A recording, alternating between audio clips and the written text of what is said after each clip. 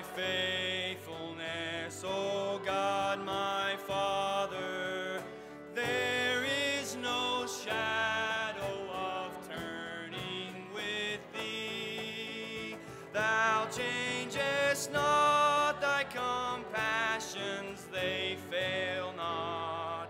As thou hast been, thou forever wilt be. Great is thy faithfulness, great is thy faithfulness. Morning by morning, new mercies I see. All I have needed, thy hand hath provided. Great is thy faithfulness, Lord, unto me. Summer and winter and springtime and harvest, sun, moon, and stars in their courses above, join with all nature in manifold witness to thy great faithfulness, mercy, and love. Great is thy faithfulness, great is thy faithfulness. Morning by morning, new mercies I see. All I have needed, thy hand hath provided. Great is thy faithfulness, Lord, unto me. Pardon for sin and a peace that endureth, thine own dear presence to cheer and to guide, strength for today and bright hope for tomorrow, blessing all mine with 10,000 beside. Great is thy faithfulness, great is thy faithfulness. Morning by morning, new mercies I see. All I have needed, thy hands hath provided. Great is thy faithfulness, Lord, unto me. How firm a foundation. I've been reading in Psalms 119 all week, and his word is a firm foundation. The Lord is eternal, and it stands firm in the heavens. He says, how I delight in your law. It's more valuable than gold, fine gold.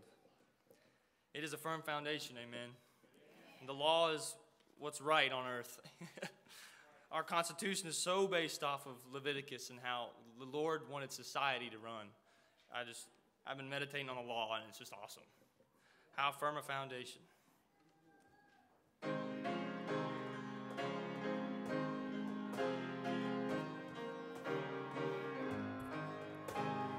How firm a foundation, ye saints of the Lord, is laid for your faith in his excellent word.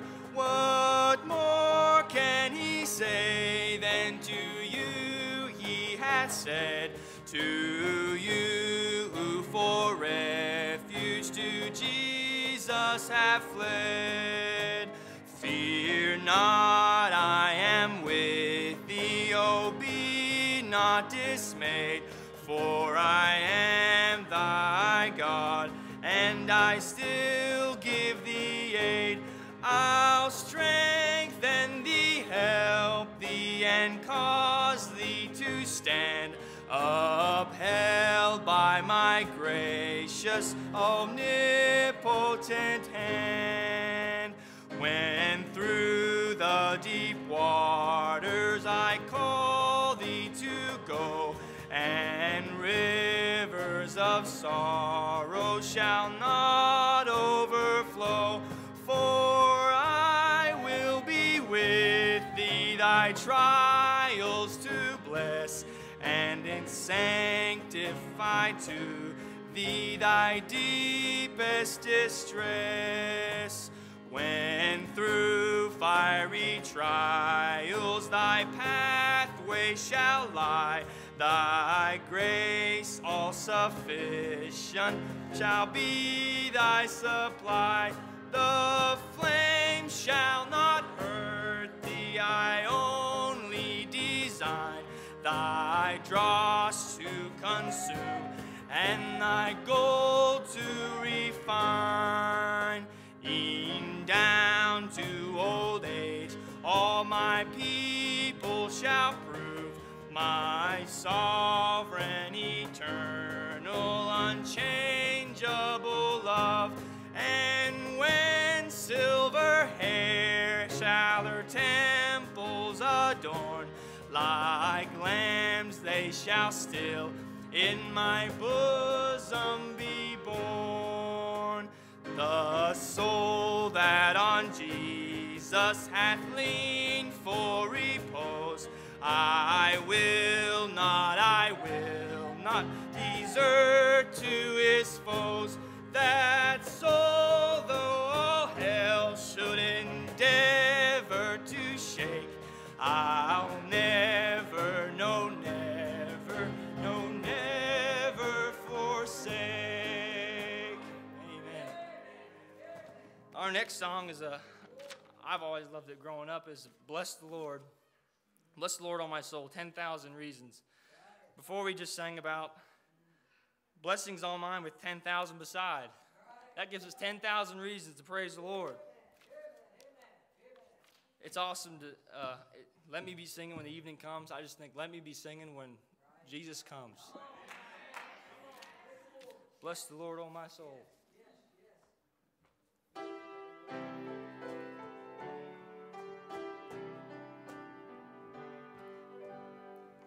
Bless the Lord, oh my soul, oh my soul. Worship his holy name. Sing like never before. Oh my soul, I'll worship your holy name. The sun comes up, it's a new day dawning. It's time to sing your song again. Whatever may pass and whatever lies before me, let me be singing till the evening comes. Bless the Lord, oh my soul, oh my soul. Worship his holy name. Sing like never before. Oh my soul, I'll worship your holy name. You're rich in love and you're slow to anger. Your name is great and your heart is kind. For all your goodness I will keep on singing. 10,000 reasons for my heart to find. Bless the Lord, oh my soul, oh my soul. I worship his holy name. Sing like never before. Oh my soul, I'll worship your holy name. And on that day when my strength is failing, the end draws near and my time has come, still my soul sings your praise unending. 10,000 years and then forevermore. Bless the Lord, oh my soul, oh my soul. I worship his holy name.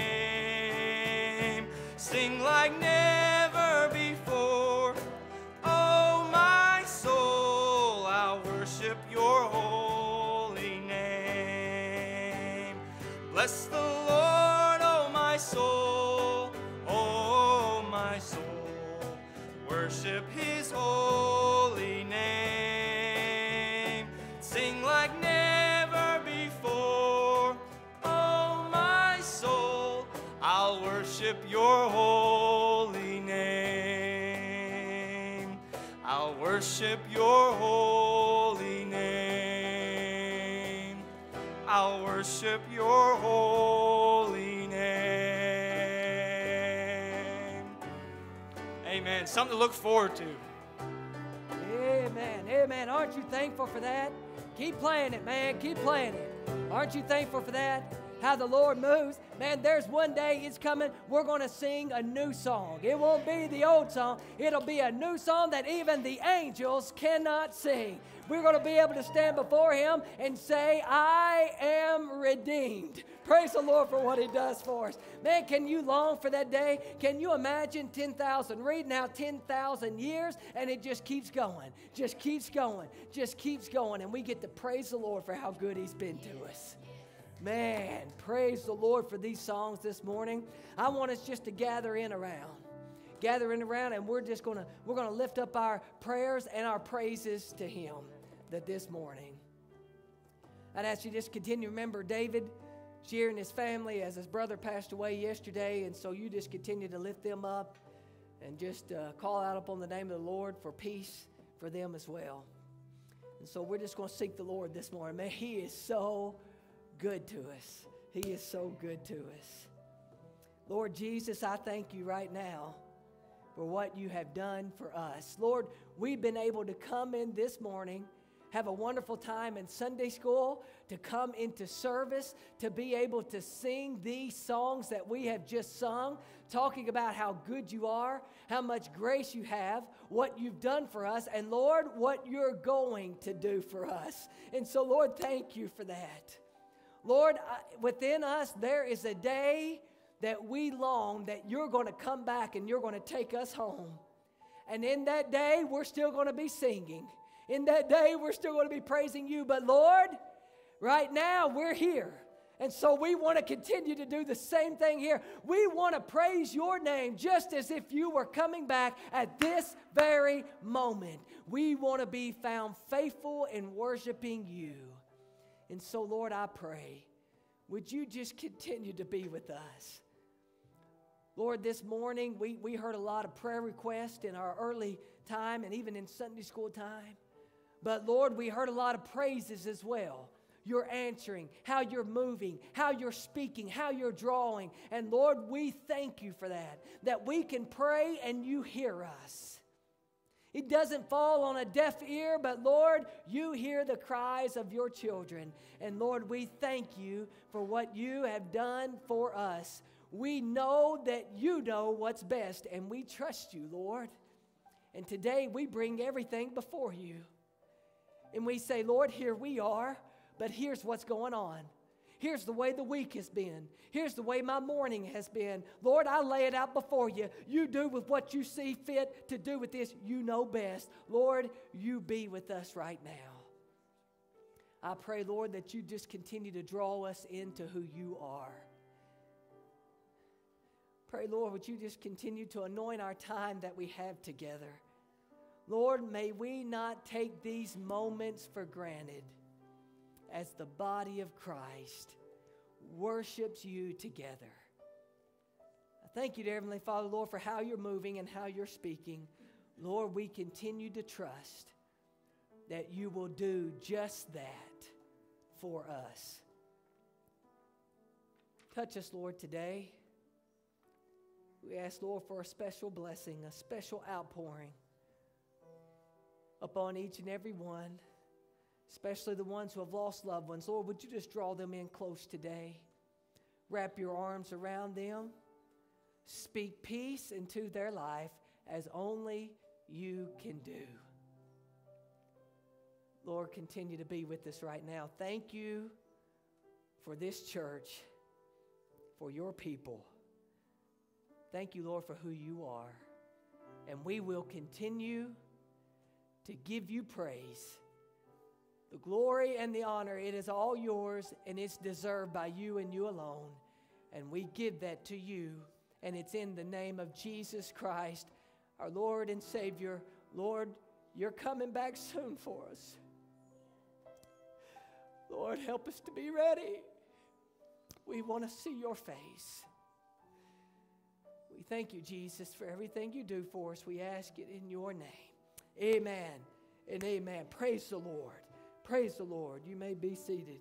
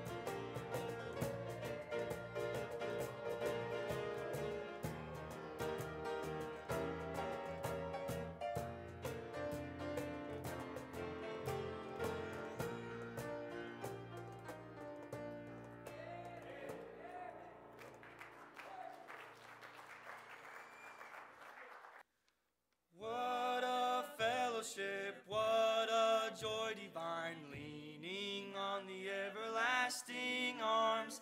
What a blessedness, what a peace is mine, leaning on the everlasting arms. Leaning, leaning, safe and secure from all alarms. Leaning, leaning, leaning on the everlasting arms. Oh, how sweet to walk in this pilgrim way, leaning on the everlasting arms. Oh, how bright the path grows from day to day, leaning on the everlasting arms. Leaning, leaning, safe and secure from all alarms. Leaning, leaning, leaning on the everlasting arms. Oh, what I do dread, what have I to fear, leaning on the everlasting arms. I have blessed peace with my Lord so near, leaning on the everlasting arms. Leaning, leaning, safe and secure from all alarms. Leaning, leaning, leaning on the everlasting arms. Yes, sir. That's how we do it. If you have your Bibles, if you would, stand and turn to Hebrews chapter 10. Hebrews chapter 10. A wonderful book of the Bible, Hebrews chapter 10.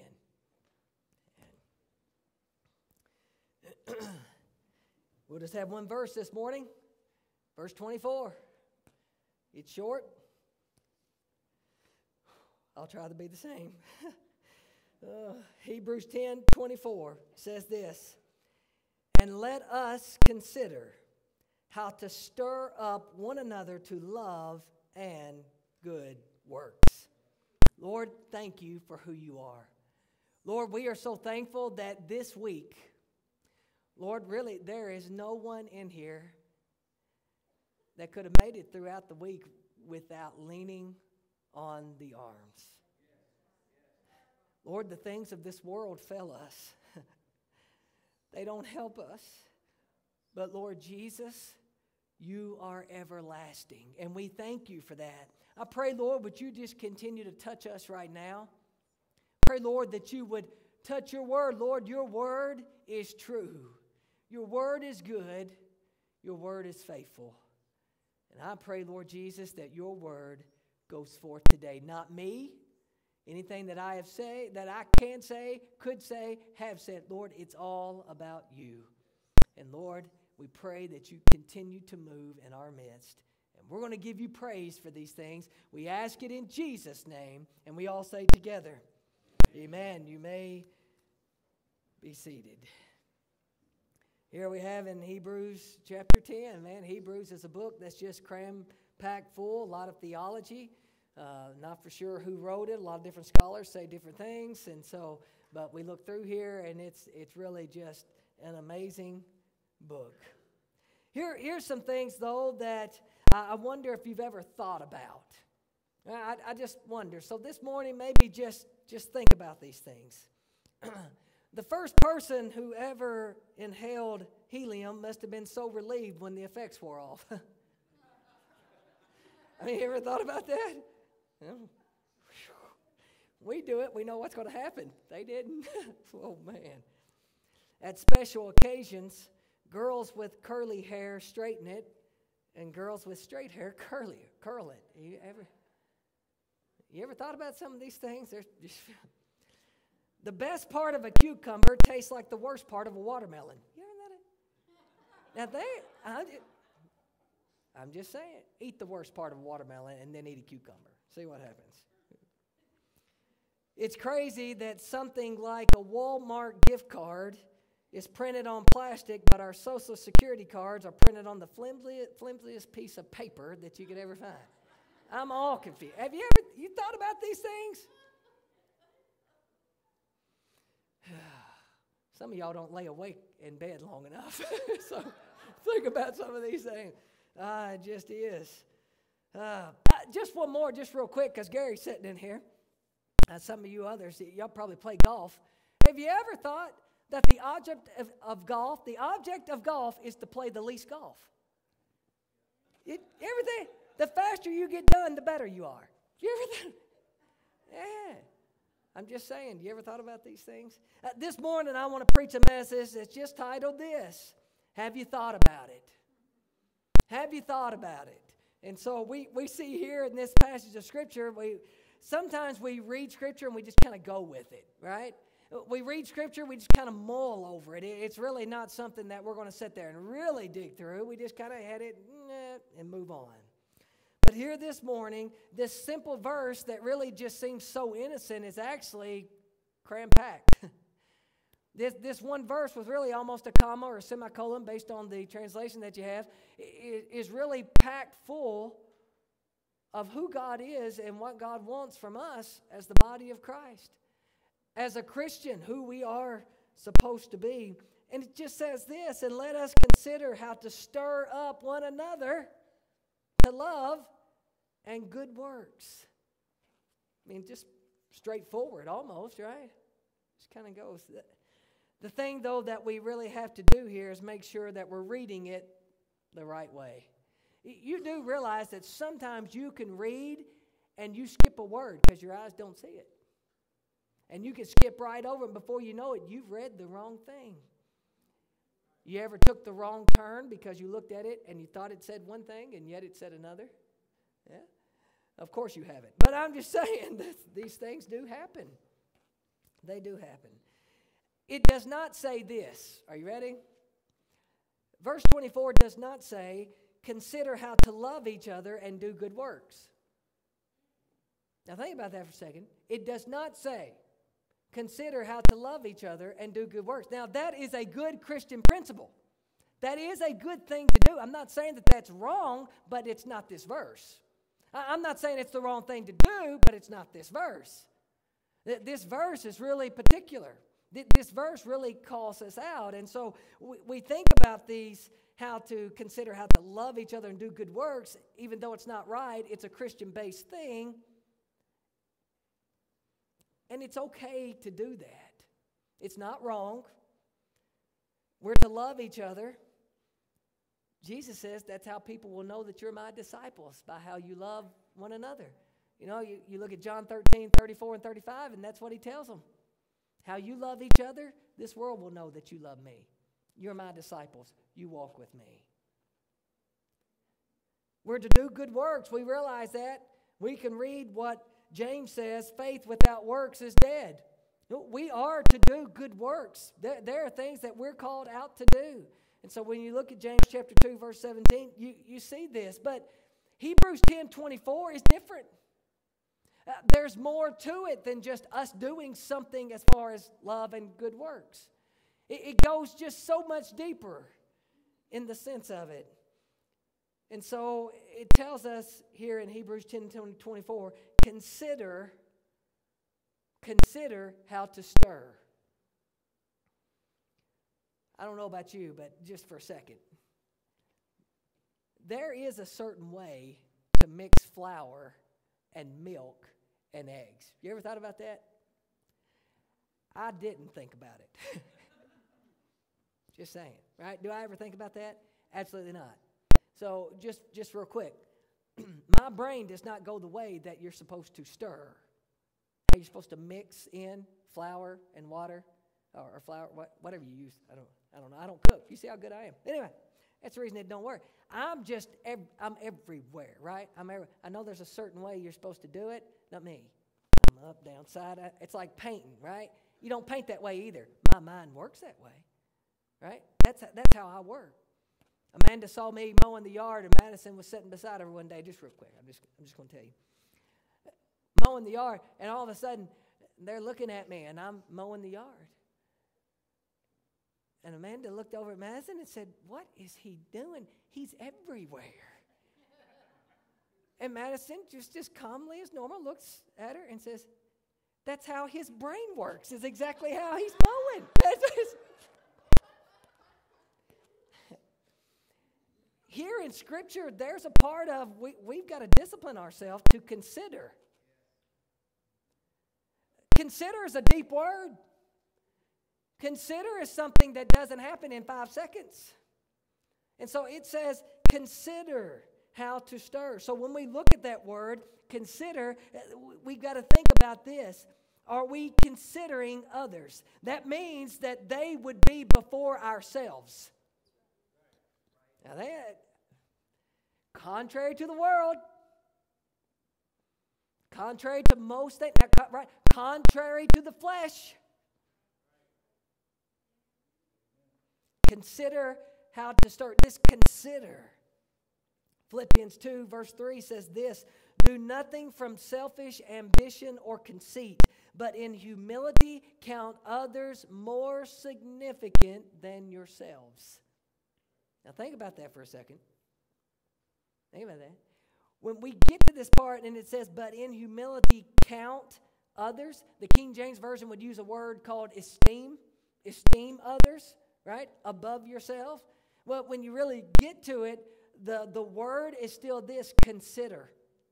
Consider others better than yourself. There is a part of being a Christian that is no longer about me, right? Isn't that what Zach said? It's not about what somebody thinks of us. It is about what God thinks of us, what He thinks of us. And then when what He thinks of us, now all of a sudden we die out to self and now we consider others. The Scripture is clear all the way through. Jesus was the example, right? Jesus did the whole thing. He should have been served, yet He was the one serving. Now it comes into play here in the church. All of a sudden, the Scripture says in Hebrews 10:24 that we've got to consider.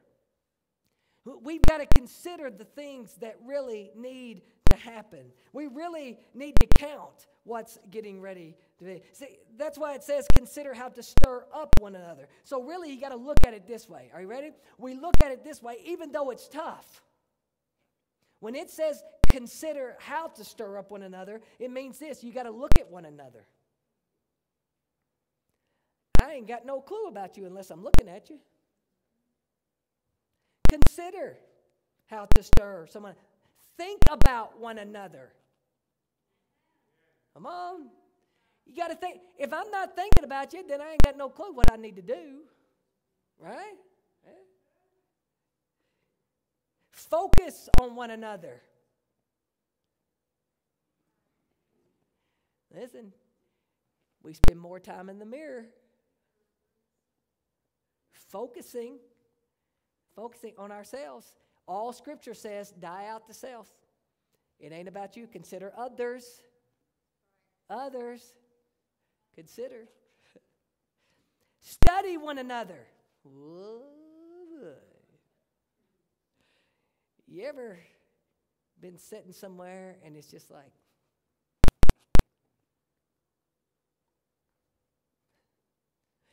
and you turn around, somebody's going.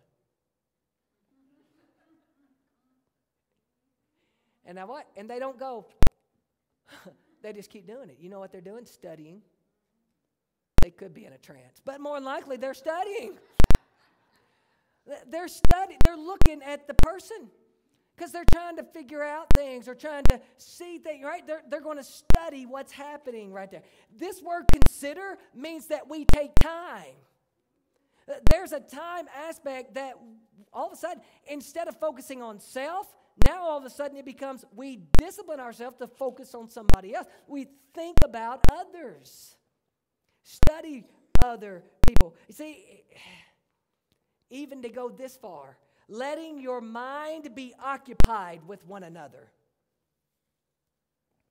Think about it. Letting your mind be occupied with one another. How often do you think about somebody in church? Outside of these four walls. How often? The second is this. I'm almost done. Maybe. Second is this. Not just considering one another. Now watch this. Not just considering one another, but now considering how to stir up one another. Now we've had to think about people, but after you think about people, now there's something that's got to happen. After you studied someone, after you looked at someone, after someone's occupied your mind, now there's even something else that you got to do based on this scripture. Based on this scripture, not only do you consider, think about, be occupied with, do these whole things, now you've got to figure out how to stir. How to stir. For me, it's really what a thing to try to comprehend. Because some people don't like to be stirred.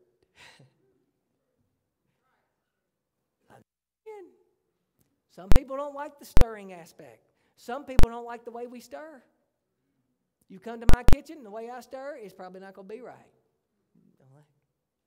If I came to your kitchen, it'd still be wrong. I'm just saying. You stir. But it's going to take focus. Just bear with me for just a moment. It will take people focusing on each other before you actually know what somebody needs. You can't just guess. You can't always just ask, because if you ask, you know what most people are going to say? I don't need anything. You must not have asked anybody lately, right? That's what most people say. Most people are like, I'm good. Right? Good, don't need anything.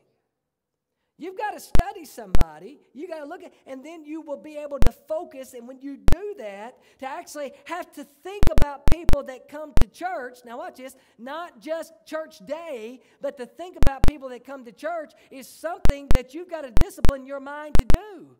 Because Satan is trying to get you to focus on the worldly aspect. The things that you have to do. He wants you to focus on your job. He wants you to focus on your money. He wants you to focus on these things. He's always going to, because Scripture tells us we are to consider how to stir up one another. Scripture tells us we're to focus on one another. Scripture tells us we're to think about each other, not just on Sunday.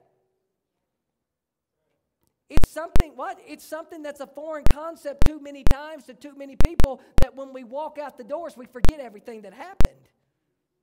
And that's not scriptural.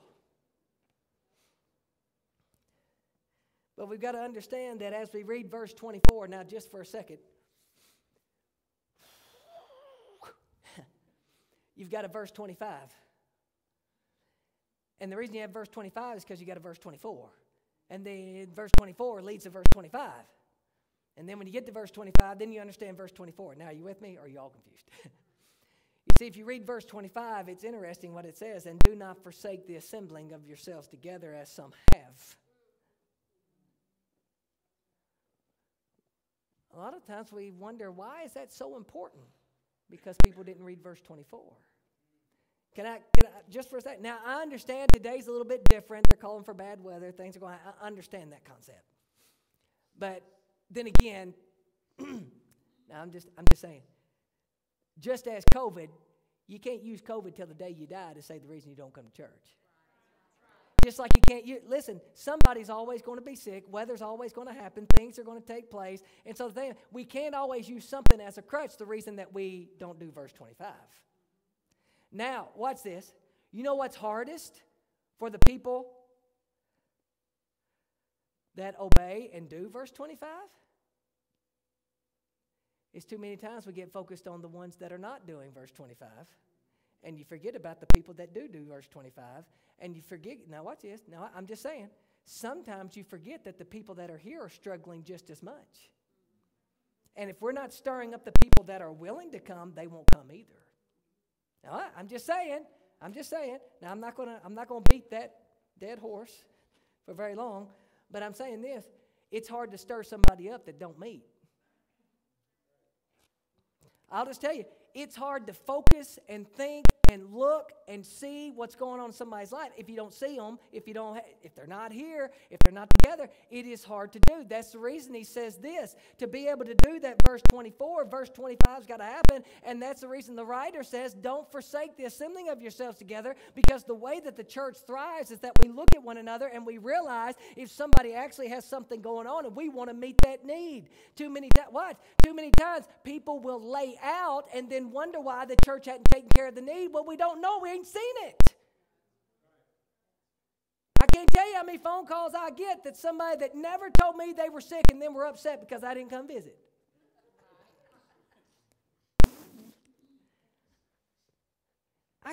If I don't see the need, I don't know.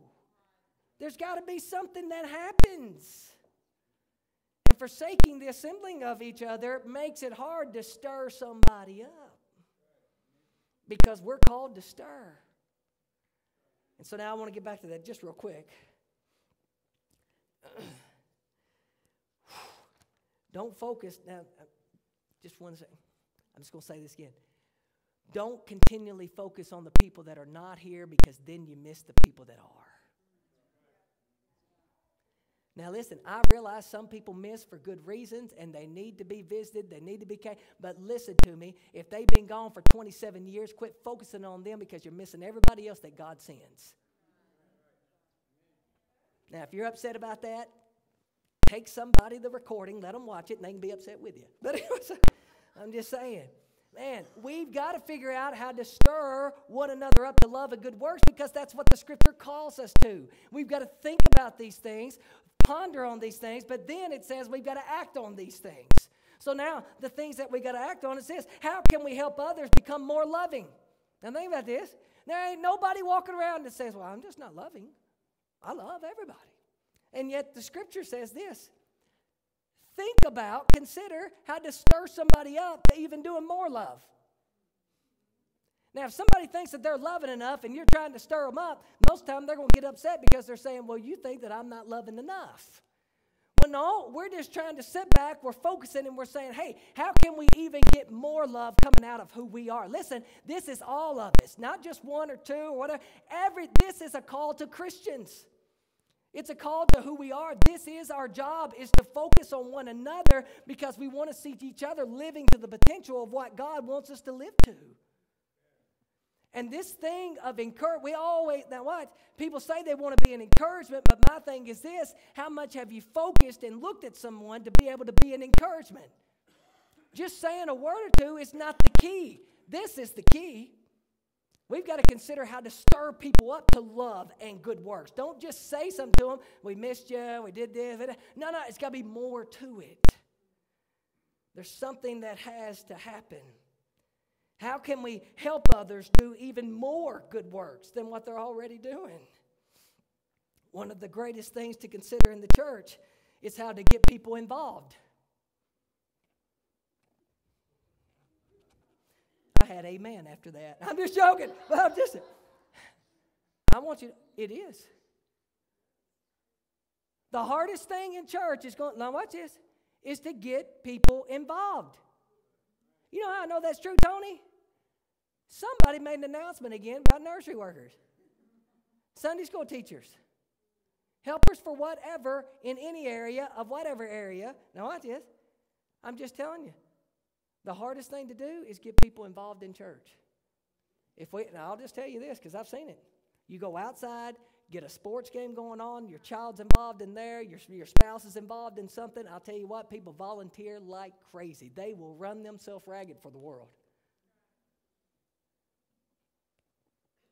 I had amen after that one too. I didn't have a run. I'm just joking. Man, y'all need to loosen up. By the way, you know it's true. You just don't know what to do with it. You're afraid somebody's going to get upset if you say amen, which means so be it. It's okay to say amen, and actually, who cares if they get upset? It's fine. If the truth is the truth, you let it go. But the thing is this. How do we start? How do we get people involved? How do we stir people up to this sense? How do we get people to realize in church that, hey, these things have to happen? Not just my job, the board's job, the Sunday school teacher's job, the secretary's job, the treasurer's job, whatever it is. It's everybody. We're all to consider each other. Right? What? I can't consider myself, or what? I can't consider you above me, but then everybody else just has to be below. Consider all.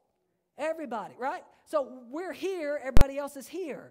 It changes now your outlook, your focus, everything that has to happen because now you are concerned about other people. Why do you think Jesus' ministry was moving in the way that it did? Because he always focused on somebody else. He always saw the need. Why? Because he watched. He saw what was happening. Watch what he does. He goes on the Sea of Galilee, and as he's coming across, man, they ain't got no food. 5,000, 10,000, 15,000. How many people you want to put there? It says he goes across. You remember what it says? He says he looked upon a focus, not of himself, because he's already wore out. Read the scripture. A focus of himself, that as he goes across, he says he has compassion on them because they looked as sheep without a shepherd. The only way he can know that is if he focused on them. If he looked at them. If he really knew what was going on. And then if he says, not my will, but your will be done. I've got to be put aside. I've got to put everybody else up. And then I will realize really what's happening here. Jesus was the greatest example. And we are to be little Christ. Right? That's what we're called to be. So we want to be the example of him. Now the thing of it is, how do we do that? How do we stir people up? Jesus stirred his disciples up. He would speak to them and draw them in and tell them the things that they needed. And man, here it is. He would take Peter, James, and John further, and he took the rest of them to stir them just a little bit more. Come on. Stir them just a little bit deeper. Go to the Mount of Transfiguration. Even though they struggled staying awake there too, all these things, Jesus took them a little bit further because he wanted to stir them. Who you stirring this morning? Who you stirring?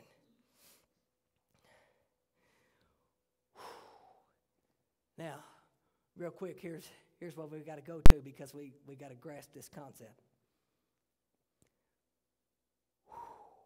Are you ready? Lost people, which is non-Christians, you know what? Can love and do good works.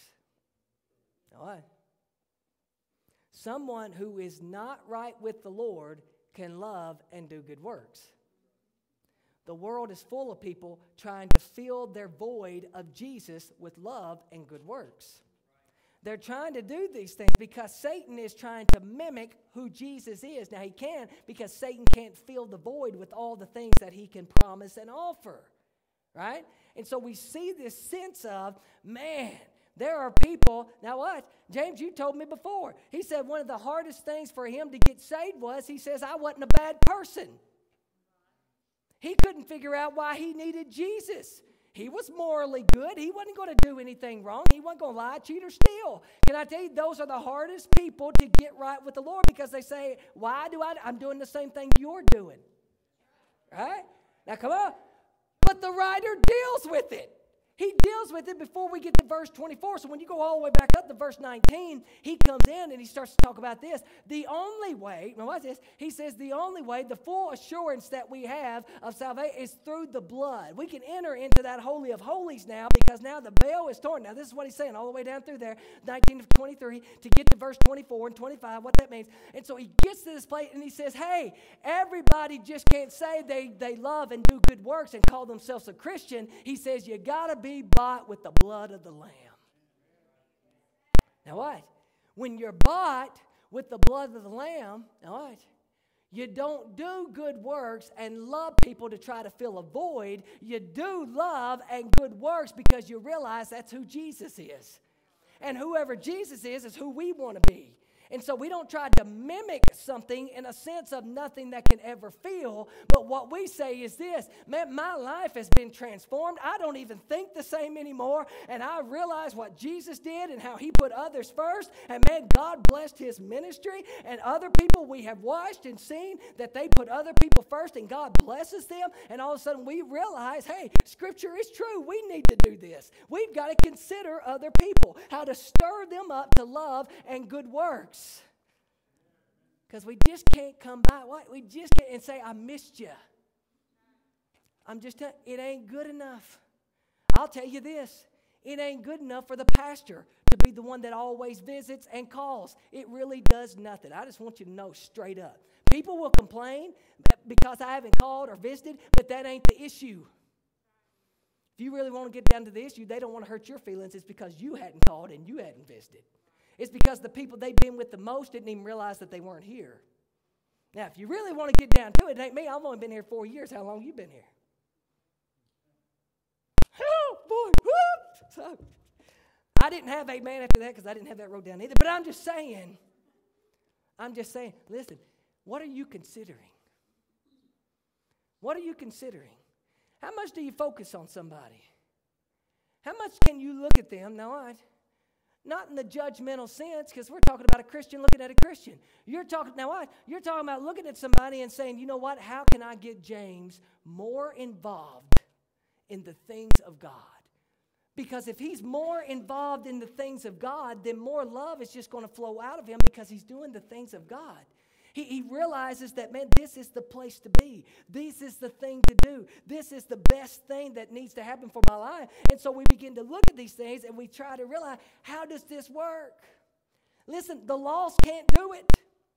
The lost is not why? The lost is not going to be what causes your church to thrive. Because I'll tell you this, from the beginning of time, lost people have put tons of money in the church, and yet the church still is bankrupt most of the time. God doesn't bless it in the sense of, oh, a sinner put money in, I'll bless it. No. If you're not right with the Lord, put in all the money you want to. It don't matter. God loves a cheerful giver in the sense of, hey, the reason I give $1 or I give $20 million is because I love Jesus. Now watch this. Outside of being redeemed by the blood of the Lamb, you can put your tithe money into your blue in the face, and it won't do a bit of good. Just saying. Now watch this. Help me, Lord. You can not put your tithe money in and say that you love God till you're blue in the face, and you open up the book of Malachi, and all of a sudden it slaps you in the face. All right? Don't get mad at me. I'm just the messenger of what the Word says. So now listen. You say, Pastor, what are you trying to say? The key point is not money. The key point is Jesus. That's what I'm getting to. Don't get caught up on, well, Pastor said. It came from here. So if you got a problem with it, you got to go here first, then come talk to me, and we can settle whatever needs to be done through the Holy Spirit. I don't want to do anything in the flesh. Just telling you this. You come and talk to me, it ain't going to be done in the flesh because I don't want to live in the flesh. We're going to do things spiritual. We're going to do things spiritual. We're going to do things spiritual. Because that's what? Too many churches have been divided because people got in the flesh instead of in the spirit. Woo! Boy, that's good preaching. Anyway, so here we go. Now, that was just a sidetrack for just a second because I'm wanting us to grab hold here. As he deals with this whole aspect of sin issue of not knowing Jesus in 19 through 23, and actually the only way that we get to heaven, the scripture says, is through the blood of Jesus Christ. We believe on that by faith that he saved us from our sins and cleansed us. And man, things begin to happen and we understand that, man, this is some awesome things that are happening in our lives. And then we get to this next part and he says this, we get down here in verse 24. And let us consider how to stir up one another to love and good works. You say, Pastor, what's the answer? I don't know all the answers. Now, watch it. You say, well, Pastor, how come you don't know all the answers? Because I can't get to everybody. Now, watch this. You do realize that the Lord uses you to stir up somebody else to love and good works. It ain't just my job. And all of a sudden, when the church begins to focus on the church the way it needs, now watch it, the way it needs to, not doing this. Well, that's just a man, and that dress is just the worst dress. I don't know why they wore that tie. I thought it matched. So anyway, but what I'm saying is this, when we focus on people with, now watch this, with the attitude and the right motive of saying, how can I help them get closer to Jesus, it changes the atmosphere of the church. And so when I come and say, hey, what would you like to get more involved in? Lord wants to use you. And you say, I'd like to get involved in, let's just say this, ready? I want to get involved more in singing. Well, I'm sorry, you can't do that. Now what? We got to be careful in the way we do things. Even I as a pastor had to be careful, but I want you to know that the Bible is also specific in some of the things people can and cannot do, and we have to be very careful as a church. Can I just give you an instance real quick? Scripture says, do not put a new convert in leadership unless they be led astray and go back into the way that they are. So just because somebody gets saved does not mean that they're on the board next week. Just saying. Just because somebody gets saved doesn't mean that they're teaching Sunday school next week. I want you to realize somebody gets saved, now there's a proving time that they're doing this. Now watch, inside that proving time, it's going to prove who the church is as well, because are we looking at that person that got saved to be able to focus upon them, to see what they need, to be able to stir them to love and good works, instead of looking the other way and just saying, well, they got saved, let's go to the next one. Because if you go to the next one, now you missed out on this one. We got to stay focused on what the Lord has given to us so that we know how to stir people up to the thing that they need. Now watch this. Somebody comes and gets saved. Let's just go back to the new convert. Somebody gets saved and all of a sudden we realize they got saved. Now watch this. All of a sudden Pastor Sam is focusing on somebody. You got that look, right? Looks into your soul. Right? Pastor Sam starts to look at somebody and says this, you know what? Man, I need to stir them up, maybe to discipleship. Oh, now what? What? You didn't put them in a place of leadership. You're not putting them in a place that's going to probably cause them harm. You're actually saying this, I want to be able to walk with them, to be able to stir them up, and the way to do that is getting into discipleship and talking about the Word and encouraging one another, and all of a sudden you see this pot stirring. And you see things happening. And man, all of a sudden, in private times of conversation and prayer, you see that the love of God is being stirred more in their life. You see that all of a sudden now there's this desire to do more good works for Him. And when you begin to see that, all of a sudden we look back and we say, hey, now that is what the church is supposed to be. But you say, how is that going to be for everybody? Well, discipleship is for everybody, but the sense of it is this. We've got to get to the place to where we're able through you, right? You. Now, that's in Christ. All of a sudden we look at it and we say we need to focus on one another to figure out how to make sure that we're stirred enough, because once it quits getting stirred, the church starts to die. And the last thing I think anybody really would actually say and admit is that they want to be part of a dead church. Alive and an active church? It's the one that's focusing, saying, hey, how can we get them closer? How can we get them closer? So my question this morning on a Sunday morning is this. Who you been focusing on? Who have you seen? Who have you helped? What really has been your sin? Is your Christian life based on you, or is it based on others? What have you done this year? It's January. We're already to the 16th day of January, right? Halfway through the month. Now, my question is this. We have all these goals that we're going to do because we have all these great intentions leading up to January that we should have done in February of last year, but we waited till January of this year. Anyway, you get to this point and you realize, hey, all these things are good, but am I even focusing on anybody? Because New Year's resolutions are great until you realize they're all about yourself. And Scripture says it can't all be about you. It's got to be about others. And all of a sudden we step back and we say, what have I done in 16 days that has benefited somebody else spiritually? How have I helped stir, as Scripture would tell us to? How have I considered, pondered, thought about to stir somebody up to love and good works? What have we done to see them grow in Jesus? See, here's the thing that I believe the Lord really wants us to grab hold of this morning is this. If we expect one or two people to do the stirring, the church ain't going to be around much. If we expect just one or two people to step up and say, well, we're really going to push for this or do this, or I feel like the Lord's leading me. The thing of it is, if you're in tune with the Lord and you've been praying, He's already led you to something. I preached on that Sunday night.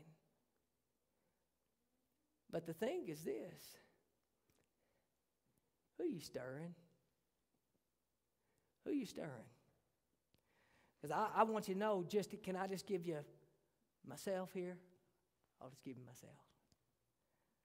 I know what it's like. I was talking to a guy on the phone that I've known for quite a few years. Lives a long ways away, and I remember I told you about this. I called him up just to ask him a question about something, and ended up, we was talking about the Lord and going to, man, isn't that great? So anyway, we do that, and we talked for a while, and before we got off the phone, he said that he had no clue what my week had been like. He didn't know what 2 nights of this past week had been like for me. He had no clue. No clue. And yet somehow, in the midst of his prayer time and focusing on the Lord, but also on others, there was this sense of he realized some stirring needed to happen in me. Well, you, pastor, you need stirring? You better believe it. And he told me something like this. He said, I just want to let you know. He said, I wanted to tell you how much I appreciate the impact and the influence that you had on my wife when you all worked together. He said, she tells everybody about the witness that you were to her. He didn't realize how much encouragement I needed through that stirring. You realize life gets hard sometimes, even for the Christian? And Hebrews 10:24 is there for a reason, because life is hard. And the body of Christ needs each other. And the Lord calls us out. You want to come on up and play? The Lord calls us out. And He says this.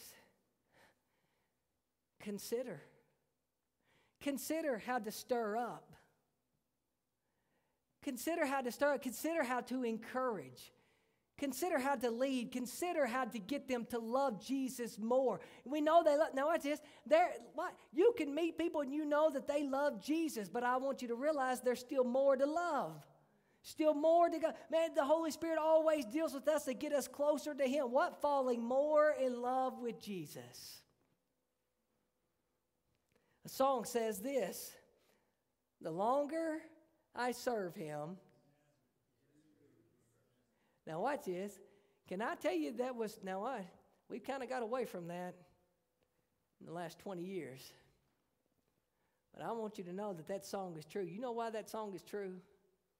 Because there was something about the community of the church of the faith that came together, and they saw each other, and they stirred each other up. And they realized that this path, see, me and you preachers, right, brother? And so there's this thing that you can look, right? You can focus. Not that you call out any one thing, but what you do is you come in and you say, how can I stir up love and good works in your life? Listen to me, God puts people in our lives and in your life because you need to focus on them. You need to help them out. You need to stir them to love and good works. I wonder even this morning, we don't want to see anyone lost. We don't want to see anyone miss it. But can I just go back for just a second? Jesus says this, they will know that you are my disciples by how you love one another. What if someone here this morning does not know Jesus? What if someone here this morning doesn't know Jesus, but they know the history of the church? They know everything about everything. Can I tell you, man, Satan is good at what he does. And he'll bring up the worst of whatever happened in the past, just so that nothing can happen in the future. But I wondered this morning, maybe are we stirring one another up that they could even look at us and they would know that we are his disciples by how much we love each other? Can I tell you, people take note of how the church actually lives. And the church wants to know if the church actually cares about the church. If the church really looks at one another and not always beating somebody down or talking behind their back or gossiping about them, but the church comes together and say, you know, what can I do to actually stir you up to get you closer to Jesus? I'm not saying that you're living in sin, not saying that. I'm just saying, man, he's dealt with me, and let's just get closer to Jesus. Because I can also tell you what will happen in our own personal lives as you do that. Now watch, as you are focusing on others to see how they can get closer to the Lord, watch this, all of a sudden the Lord blesses that, and now he begins to pour out something on you because you're going to need something if you're willing to give it out. Now watch this, Jesus was willing to always give it out, but the Father always gave him what he needed. Now listen, if you ain't been with the Father, you ain't going to have what you needed. And if you ain't been with the Father, it's hard to focus on people and to see what we really need in their life to be able to lead them in the right direction. But I'll tell you, there is something about the body of Christ when they get in tune in prayer, in tune with the Lord, in tune with each other, and you focus on one another. We don't beat each other down. We actually lift each other up. And the church becomes the church in the way that he said, hey, this is what needs to happen. Now watch this. Watch this. I believe what can happen is this. I believe because of verse 24, there's really not going to be that much of a need for verse 25 to be talked about that much. Because when people fall in love with Jesus and they're following him, and they see the church loving on each other like a church, you ain't got to worry about people forsaking the assembling of each other because they want to get where people love them. They want to get where they know it's real. They want to get to a place to where they see these things and they're like, I love being part of that family because that family's real. You ever heard those things before? That's what we got to be. Can I ask you this? What have you done this week? What about this year? 16 days into it. Who have you stirred up? Who have you focused on? Have you only focused on the negative? Because if you only focus on the negative, I'll go ahead and tell you this. You ain't got no spiritual help whatsoever. Because as long as you focus on the negative, God can never get you what you need.